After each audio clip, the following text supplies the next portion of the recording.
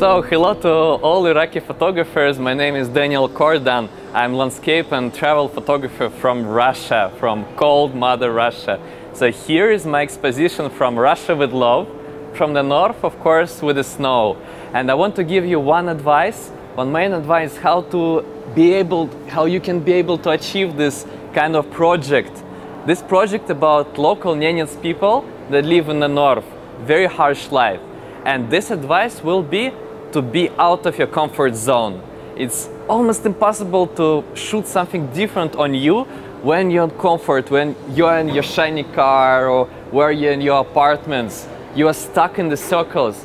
To be able to break the circle, you need to go out of your comfort. Let's say go to Russia, go to the north. You'll be cold, you'll be just in these challenging conditions.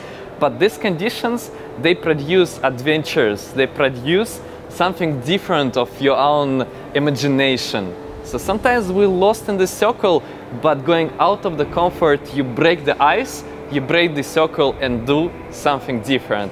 This is how I do photography. I challenge myself to go to different tribes. It may be in Africa, it may be in Russia, I have nothing but my sleeping bag, very basic food.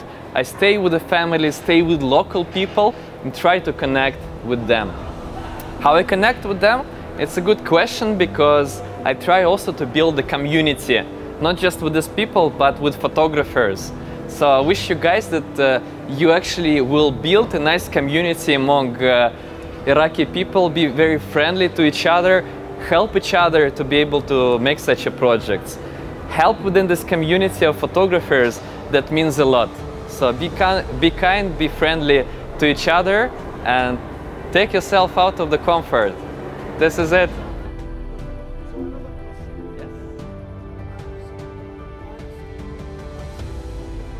Exactly about 3 years ago, and before I was shooting just landscape with no people.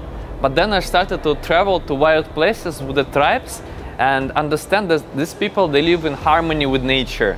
And it's really essential, important to bring this idea to the world that we can actually live in harmony with nature. So landscape images, okay, they're impressive, they're nice, but this is a story about us, human, living on our planet.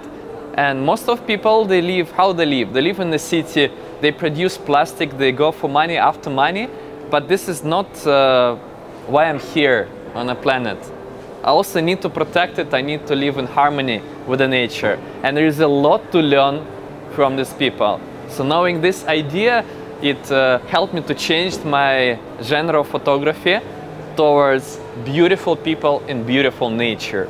And since then it was the idea, it has a lot of feedback as well. So these people, nationalities, tribes around the world, they see how beautiful they are, how colorful they are.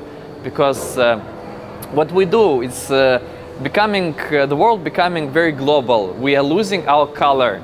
We forget about our ancestors, our culture.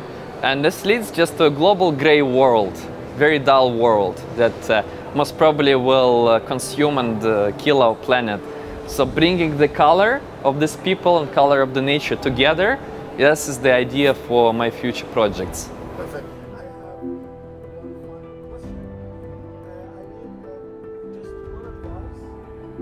So to communicate with these people, you must live with them.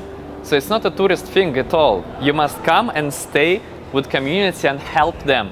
Only by helping these people, like from your heart, from your soul, you can achieve some result like this. So you need to live this life. It's just impossible to come for 1 day or 2 days, make click, click, click.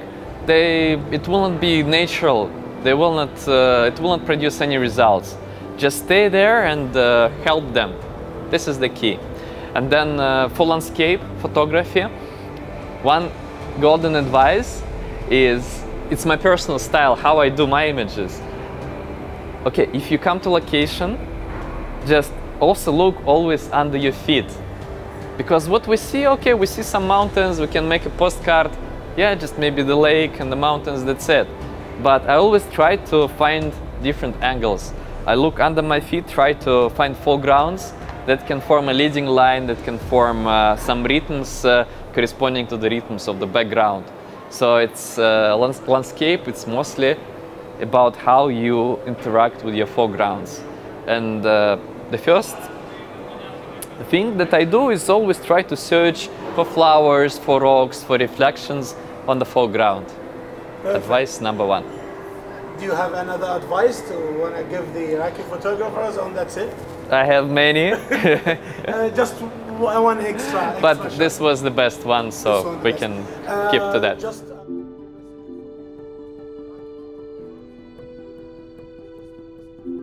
So guys, Iraqi photographers, also come to Russia, come to our country. It's beautiful, it has a lot of nationalities, very hard, welcome people, so you're very welcome in Russia. If you need something, just let me know, right? Thank you so much for your energy. Yeah. Thank you so much. You're welcome.